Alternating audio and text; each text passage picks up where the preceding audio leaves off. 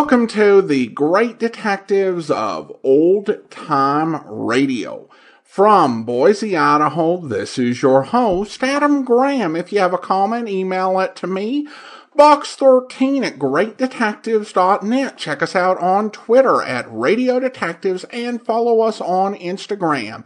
Instagram.com/Great Detectives. Today's program is brought to you in part by the financial support of our listeners. You can support the show on a one-time basis, support.greatdetectives.net. Thank you to Shannon for supporting the program in that way. You can also become one of our ongoing Patreon supporters for as little as $2 per month. Just go to patreon.greatdetectives.net. And thank you to Sonia for becoming our latest Patreon supporter at the Seamus level of $4 or more per month. Again, thanks so much for your support, Sonia. All right, well, now it is time to get into this week's episode of The Man Called X. Original air date is New Year's Day, January 1st, 1952, and the title is Petroleum Sabotage in Lima.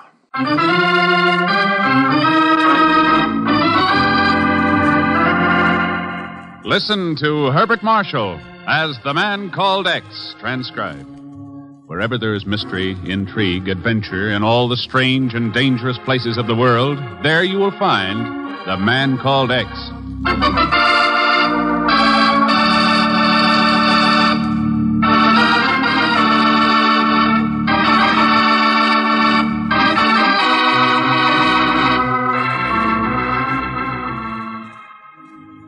The perpetually sunless capital of Peru was founded by Francisco Pizarro and built out of treachery and conquest and death. He named it the Ciudad de los Reyes, the City of Kings. Today, the kings have departed, and we know it only as Lima. But treachery and death never depart. They are waiting now in the study of a small modern bungalow set on a low hill in the suburbs of the city. A man opens a desk drawer and searches through it hungrily. The door opens behind him, and he swings around. Who's in here? What are you doing here tonight? I didn't know you were coming by. I was going to bring you those... The man at the desk shoves the pistol into his pocket and steps through the French windows. For a moment, the study is silent. And then a tall, red-haired girl runs into the room. Roger, what is it? What happened? I heard... Roger! Get help. Your friend can't... Thurston. Man, go.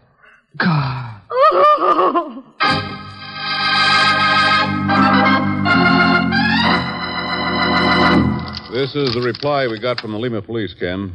Mm-hmm. Inspector Morales seems perfectly satisfied that Roger Bright was shot by an ordinary prowler. I can't believe it, Chief. Betty wouldn't have telephoned me if there wasn't something more to it. Oh, now, Ken, when a woman's husband is murdered... Betty Bright isn't just any woman, Chief. You know that. Sure. She was one of the best secretaries we ever had in the Bureau. She knows how important our work is. She wouldn't ask me to come down there if it wasn't pretty serious. Maybe not. But I don't see how this could involve us, officially. You met Roger Bright, didn't you, Chief? Of course. I was at the wedding. Gave Betty away. Yeah, that's right. Well, you know his reputation. One of the best petroleum geologists in the business. Well? A couple of years ago, he found that big oil field up in Alberta. Since then, he's been working for Tropic American Oil, using Lima as a base. Yes, but we haven't any reports of South American discoveries by him. That's just it. He's been down there nearly 2 years. By now, he should have turned up something or come back home. Wait a minute, Ken. You don't think Bright's murder might have some connection with the new oil discovery? Could be, Chief. Oh, what, you're just guessing. Don't forget, Betty said he told her to send for me just before he died. Oh. Well, there is oil in Peru, lots of it. Think what a new discovery would mean right now, with all our trouble in the Near East. Yeah. It sure would change the whole picture. Right. And there are plenty of people who would like to keep news of such a find from getting out. I don't know, Ken. Every time you start adding up 2 and 2 like this, you seem to end up with 5, but doggone it, you're usually right. The Peruvian police have any objection to my going down there? Morales wired us he'd welcome any assistance. You know, I could postpone that Tokyo assignment for a couple of days. What do you think? All right, Ken. Just one thing, though. As far as I'm concerned, you're making this trip alone. Let's leave Zell Schmidt out of it. Oh, Chief, if you can head Pagon off, I'm all for it. All right, don't worry about it. I'll have Miss Brooks get you a reservation on the next plane to South America. Miss Brooks, I want a ticket for Ken Thurston on the next flight to Lima, Peru. And I don't want anyone else to find out about this. Is that clear? Sure, Mr. Chief. I'll keep it in my hand. What? Oh, no. What are you doing out there, Zellschmidt? Well, Miss Brooks had to go outside for a minute, so I'm taking over for her. Did you say 2 tickets for Lima, Mr. Chief?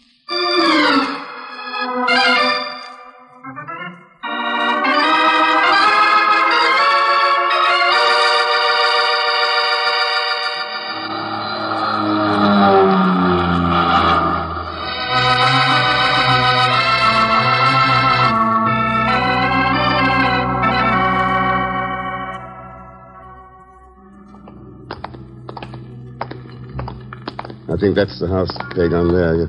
They're on the corner. Sure is a dirty, rotten crime, Mr. X. That Betty Bright is a real nice girl. Yeah. Well, here we are. Whoever done in her husband is no better than a murderer.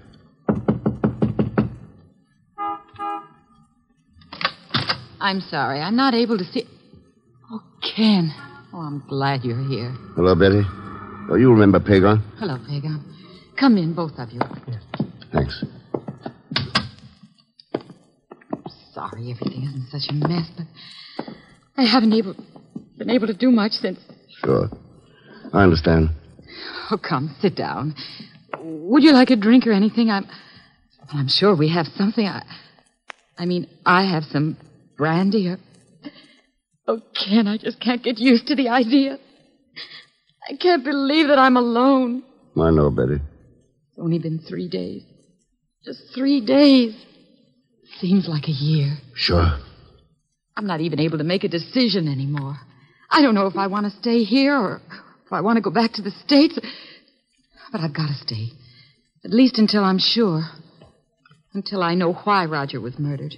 I talked to Inspector Morales a little while ago. I'm afraid he didn't have much for me to go on. No. I suppose it could have been a prowler like Morales says, but why would a prowler steal all Roger's maps and reports? Oh? Morales didn't mention that. He doesn't know it. I didn't tell him. Well, suppose you tell me about it then. Of course. Roger had been on a field trip in the interior. He'd been gone for nearly 3 months. Came back to Lima the afternoon of the day he was killed. Go on, Betty. It was late in the afternoon, so he didn't go to the office, but came straight home. He was very excited, and we went out to dinner to celebrate. Oh? Yes. He told me he'd found formations that indicated a tremendous oil pool. I see. After dinner, we came home. We were in the bedroom when Roger thought he heard a noise in the study. He went to look. Next thing I heard was gunshots. I ran into the study, and he was dying. What about these maps and reports you mentioned? They were in the desk. Roger kept all his important papers there. I didn't realize they were missing until after the police had left. And you did not tell Morales? No. Wilhelm said it would be dangerous. Oh, I'm sorry, you don't know Wilhelm. Wilhelm Zuckland. He's with the Tropic American, too. I think he's in charge of exploration and discovery. Did Zuckland give any reason for not mentioning these stolen records? He said that if Roger had been killed because of them, that I'd be in danger, too, if I told anyone I'd seen them. Maybe I was wrong to take his advice, Ken, but I couldn't think very clearly. I wasn't making very good sense right afterwards. I see. I suppose this Zuckland has an office at Tropic American Oil? Yes, it's next to Roger's. Thanks. That sounds like a good place to start. Pagon? Yes? Suppose you stay here with Mrs. Bright. Keep her company for a while. Oh, that isn't necessary, Ken. I can manage alone. Sure, but this way I'll know where Pagon is if I need him.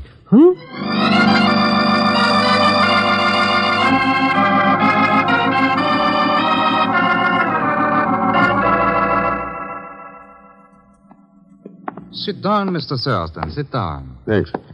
It is unfortunate that we must meet under such tragic circumstances. Roger was an extraordinary geologist, a real genius. And he was my friend as well. Oh, it's a tragic world we live in, Mr. Thurston? Sometimes it seems that way. Herr Zuckland. I see my accent has betrayed me again.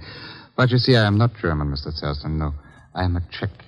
I thought I had seen my share of the world's unpleasantness, but even here in Peru, it intrudes. You've been in South America sometime? Oh, since 1940, yeah. I escaped from Czechoslovakia when Hitler entered. I had been employed by one of their refining companies and managed to secure a position with Tropic American Oil. And here I've worked ever since. I see. Once I thought my exile was ended. Now I was prepared to return to Europe. I even purchased my ticket, but before I could sail, Masaryk was murdered, his government overthrown, and my country was again imprisoned by dictatorship. So, here I remain, perhaps for the rest of my life. Who knows? Oh, I think you'll find that tyranny usually ends by destroying itself. I hope so, Mr. Thurston. I hope so. But now, you did not come to my office to discuss my affairs. No. You want to know why Roger Bright was killed and why I advised his wife not to mention certain missing reports, no? If you can help me along those lines, I'll appreciate it. Very well. Why was he killed? Well, I am not certain. It is possible that a housebreaker became nervous, fired his pistol, and in his haste to depart took along letters, maps, and records without even knowing what they were. Or it is possible that it was not a housebreaker and that he came for the express purpose of stealing those reports. Well, what do you think? I am inclined to the latter theory. That is why I advised Mrs. Bright not to mention the theft. Perhaps it was foolish advice, but at the time I, too, was upset. I'm still most uncomfortable in the presence of death. And I'm very fond of Betty. Mrs. Bright. Tell me, did you know Roger had found what looked like a new oil field? Look at this map, Mr. Thurston. Now, here, this is the area Roger was exploring. It's a rough triangle from Camucheiros to Iquitos to Tapiti. A very inaccessible region.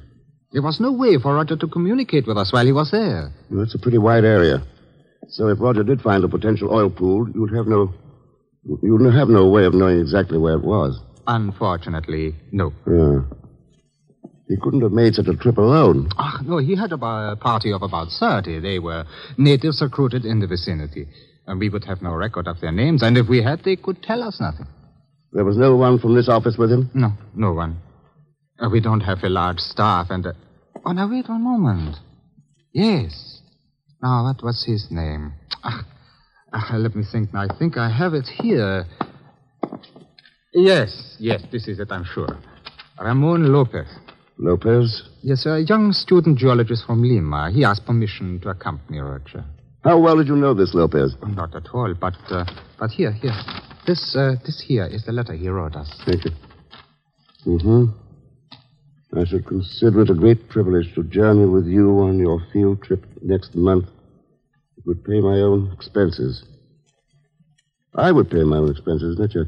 Hoping to hear from you. Ramon Lopez, 14 Avenida Norte, Lima, Peru. Do you mind if I take this, Oakland? Oh, you're welcome to it. Thanks. These field trips of Roger's weren't kept secret, I take it. Oh, yes, Mr. Thurston, they were. You see, the competition in the oil business is not only keen, but at the moment a matter of international importance. Yet this Lopez boy knew Roger was leaving, and when? Why, yes. I never thought of that. I have been very stupid. Or maybe Lopez was very smart.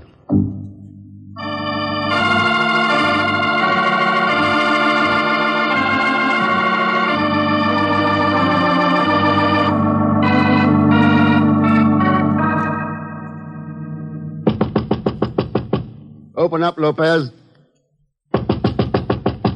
Lopez. Well. What do you think you're doing, senor?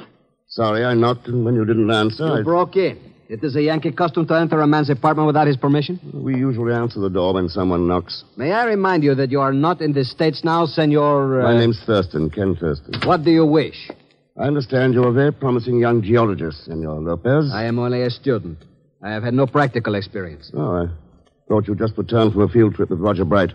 What are you talking about? It is your letter, isn't it? And if it is? The landlady downstairs says you've been away from Lima for 3 months. You came back on Wednesday, the same day Bright was killed. You have no authority to question me, senor. All right, then. Let's go down and see Inspector Morales. Wait. I will tell you anything I can. But I know nothing. You know where Bright went. You were with him.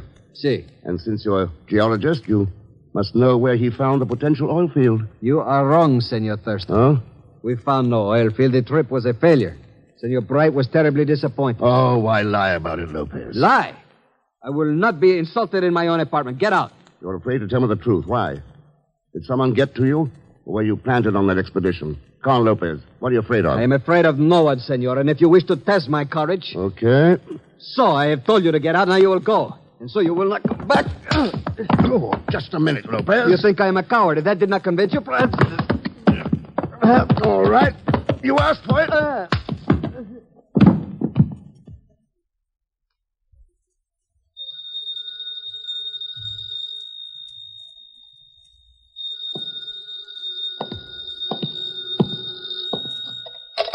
Well, I'm looking for my friend, Mr. Thurston. It's a matter of life and death or okay, something. Pagan. I've got to find him.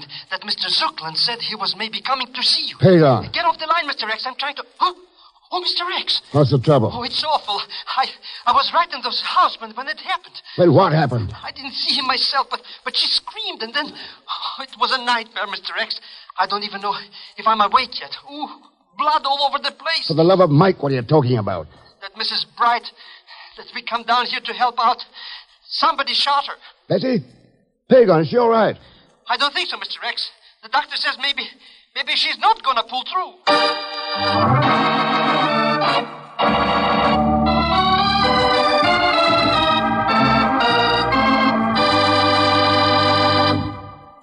We will continue with the man called X in just a moment. The blood plasma reserved for the fighting men in Korea is exhausted. This condition must not continue. The lives of our loved ones must not be lost needlessly.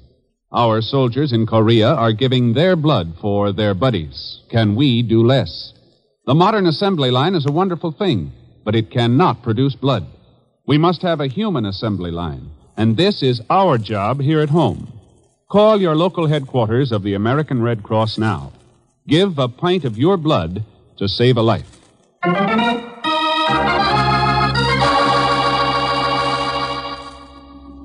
Now, Act Two of The Man Called X, starring Herbert Marshall, with Leon Belasco as Pagan Zellschmidt.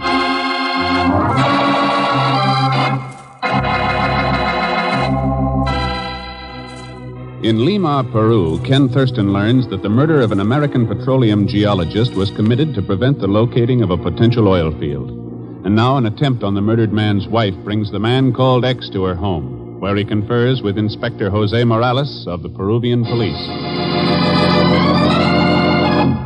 The doctor accompanied the ambulance, Senor Thurston. She has been taken to the Hospital de los Ángeles Blancas. You got here before they left, Inspector Morales? Si, but the Senora Bright was unconscious. I could learn nothing from her. This man was the only witness. I was about to place him under arrest. However, he insists that he is a friend of yours. Tell me the truth, Mr. Thurston. Oh, I suppose you might call him that, Inspector. Then unless the Senora recovers consciousness, we are helpless. If you were right here, you must have seen something, Pagan. I wasn't there when it happened. I was in that study room where the other fellow was killed. What were you doing there?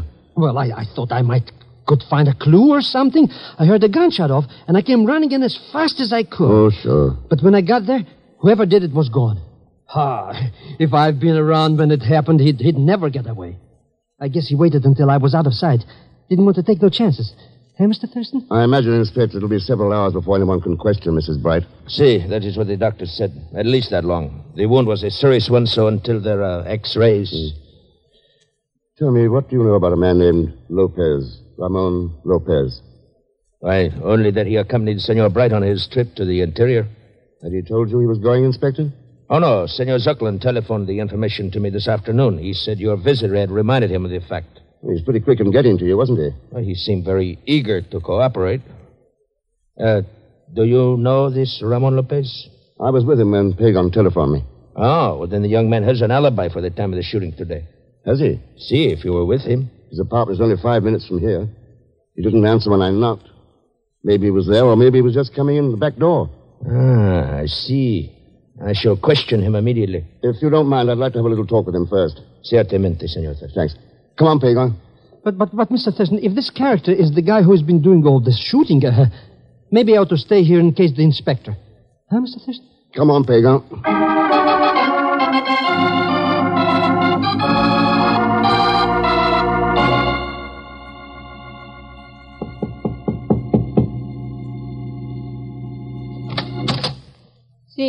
Oh. I'm looking for Ramon Lopez. Lopez? This is his apartment, I believe. Oh, you mean the man who lived here before? Huh? He's moved. He's no longer here. Buenas noches. No, just a minute. Who are you?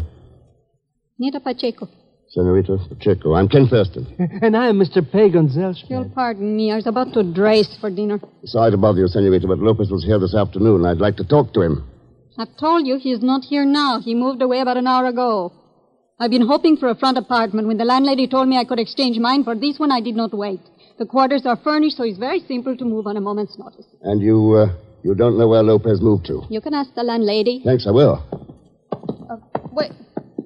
Wait, Senor Thurston. Huh? I've been very rude. You must forgive me. I was taking a nap when you knocked. My temper is not good when I'm awakened. If you and your friend will come inside. Oh, it's very kind of you, Senorita. Hey, I don't like this, Mr. Thurston. As I told you, I just moved in, but perhaps I have some wine. Don't bother, Nita. Senor Zelchman? Oh, well, as long as it's handy. Of course. Are you friends of Senor Lopez? I've met him. I don't know him myself. Even though we've lived in the same building, we've never met. Extraordinary, no? Yeah, very, especially since I happened to notice your picture on his dresser when I was here before. Oh, Hey, don't let all that wine go to waste. Here, let me help you, Nita. Gracias, I can manage. See through my fingers. Sure. About that photograph. You must have been mistaken, Senor Thurston. No, I don't think so. Well, there are many girls in Peru who look like me. And who would sign the picture with love from Nita? I'm afraid I cannot offer you the wine after all. I've spilled most of it. I just remembered I have an engagement. You will forgive me? Certainly. Oh, and if your engagement happens to include Ramon, tell him Senora Bright didn't die. She's at the hospital of the White Angels, room 313, and she'll probably recover consciousness before midnight. You're wasting your time, Senor. I have no occasion to talk with Senor Lopez. Good night. Good night, Nita. Perhaps we'll meet again. I don't think so, Senor Thurston. She's certainly mixed up with that Lopez character, isn't she, Mr. X? Looks that way, doesn't it? And you think maybe he's the guy who killed Mr. Bright and tried to shoot his wife to death, eh? Could be.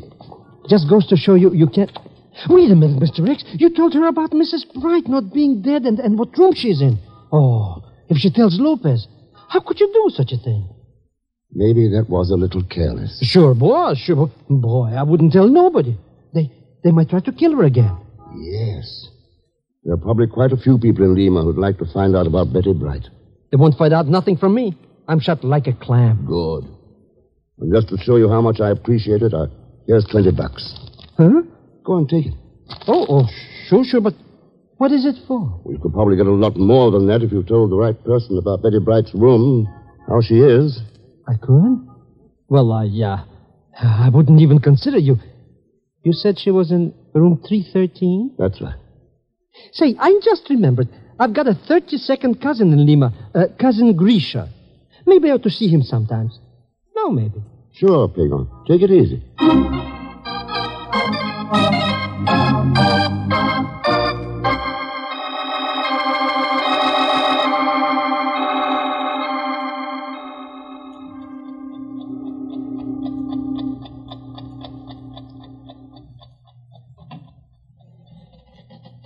Oh, you who?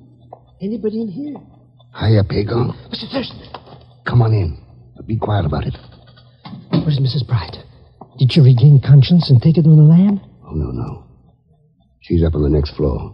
But this is room 313, like you said. Why are the lights off? And what are we doing here? Waiting. What for? Who? It depends on how many people you told about this room number. Mr. X, how can you say such a...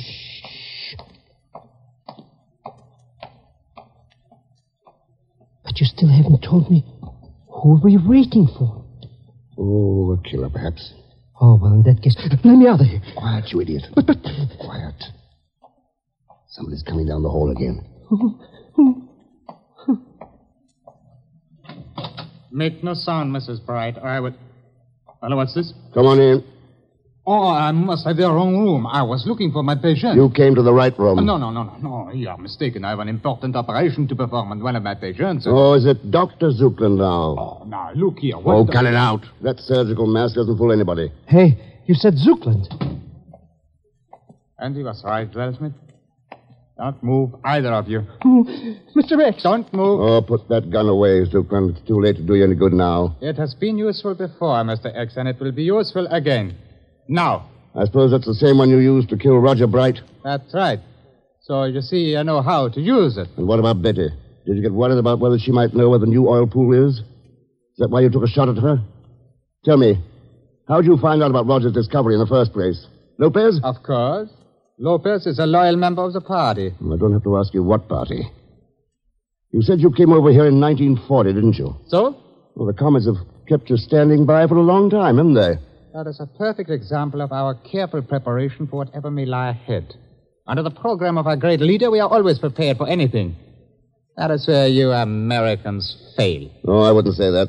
At least Inspector Morales is pretty well prepared for you tonight. What are you talking about? After sending some of his officers to pick up Lopez and his girlfriend, he was kind enough to offer us station a few of his best men in the next room. Just open that connecting door and you'll see what I mean. I don't believe it. No, this is a trick. Go ahead, open the door and see for yourself. I will. Here. You lied. This door is locked. Then it looks like I'll have to take care of you. Oh, no, you don't. Rotten shot, Zuckland. Try this. I kill you with it.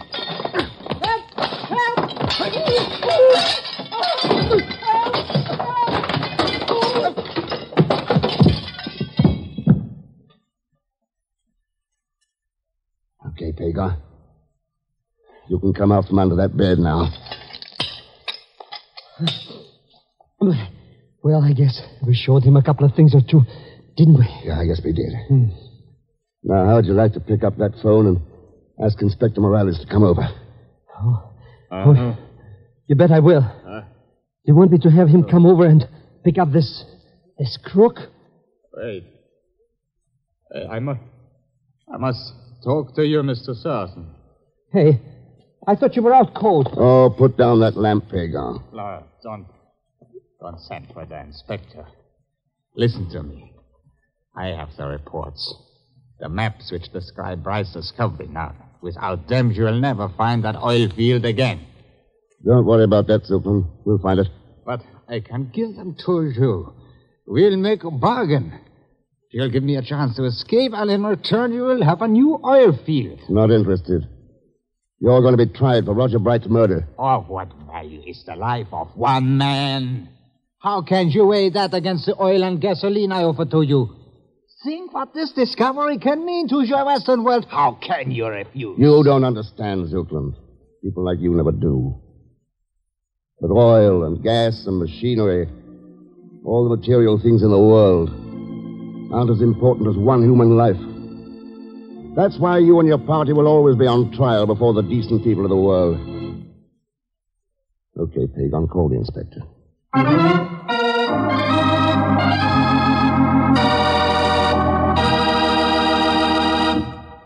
And now, here is our star, Mr. Herbert Marshall. Thanks for being with us. And my thanks to Lucille Meredith, Peggy Weber, Will Wright, Bill Conrad, Ben Wright, and Harry Bartell. Next week, a flying trip to, well, believe it or not, to nowhere. And if you like plot and twist and counterplot, I strongly advise you to listen, because I really think the story will keep you on the edge of your seat. Hagar, oh, sure, he'll be along in the person of Leon Belasco. So join us, won't you, when next I return as the man called X. Good night.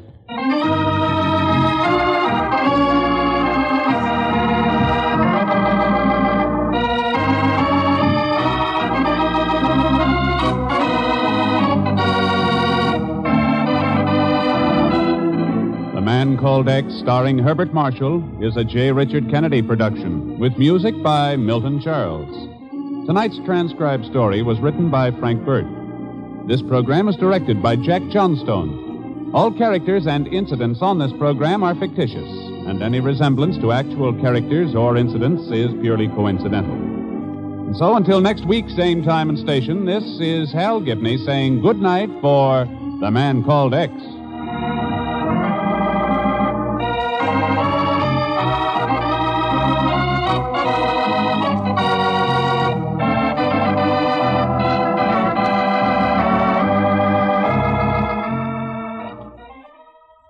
This is NBC, the national broadcasting company.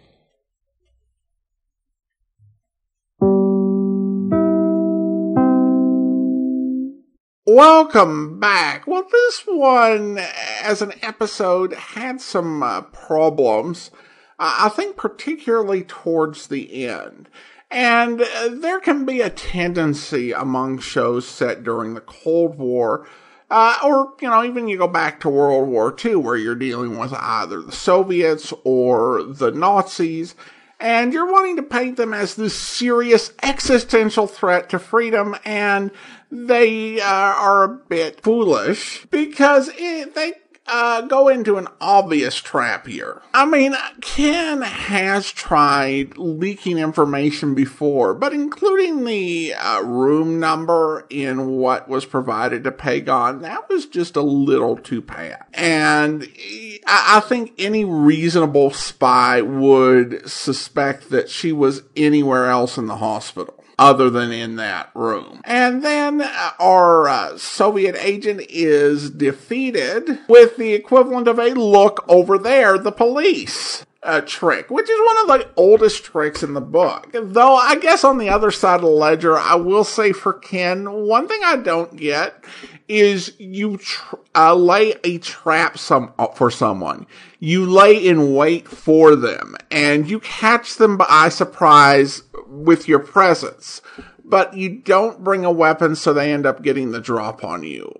How is that a thing? So this is not a great start to 1952, but I've listened ahead, and there are some really fun episodes. This one, didn't quite land for me, though it wasn't horrible, despite the issues with the ending. Listener comments and feedback now, and we have a note from Ron, who writes, I've loved listening to the podcast. I've listened to many of these as they were originally broadcast.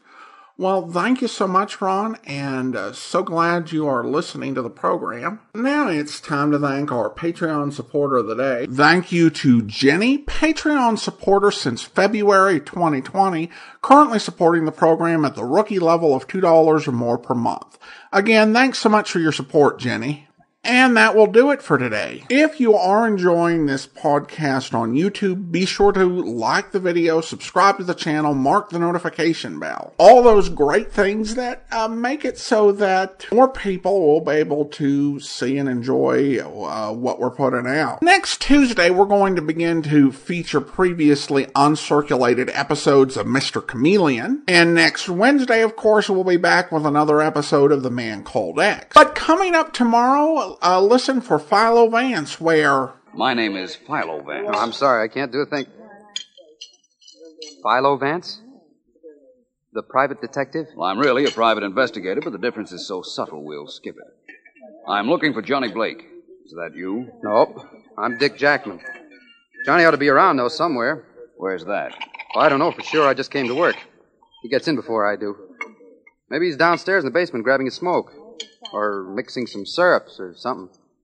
What's up, Mr. Vance? I don't know. That's what I came to find out. Which way is the basement? Right down the stairs at the back of the store. Say, I'm off for a couple minutes. You want me to take you down? I'd appreciate that very much. Okay, just walk along outside the counter, Mr. Vance. Meet you in the back. Well, that's fine. Thank you again. Here we are. Right through this door. Down the stairs. Oh, I'll go first, Mr. Vance. If you will. See, we keep all kinds of stuff down here, Mr. Vance. Syrups, big refrigerators, everything. Hey, Johnny, got company. That's funny. Maybe he isn't down here. Oh, no, he's got to be. One of the boys said he saw him go down here about an hour ago. Hey, Johnny! Mr. Vance? I see it. Is that Was that Johnny Blake? Sure looks like him from here, Mr. Nance. I wouldn't like to go over there. I don't like to look at it from up close. You won't have to, Dick. He's dead. I can tell that. I can see from the way he's crumpled up. What's that on the floor next to him? Well, that's a syrup pump. Vanilla syrup pump. We keep all of them down here in the morning where they can be scrubbed. Well, I'd say somebody hit Johnny over the head with it and killed him. I hope you'll be with us then. In the meantime, do send your comments to box13@greatdetectives.net. Follow us on Twitter at Radio Detectives. And check us out on Instagram, instagram.com/greatdetectives. From Boise, Idaho, this is your host, Adam Graham, signing off.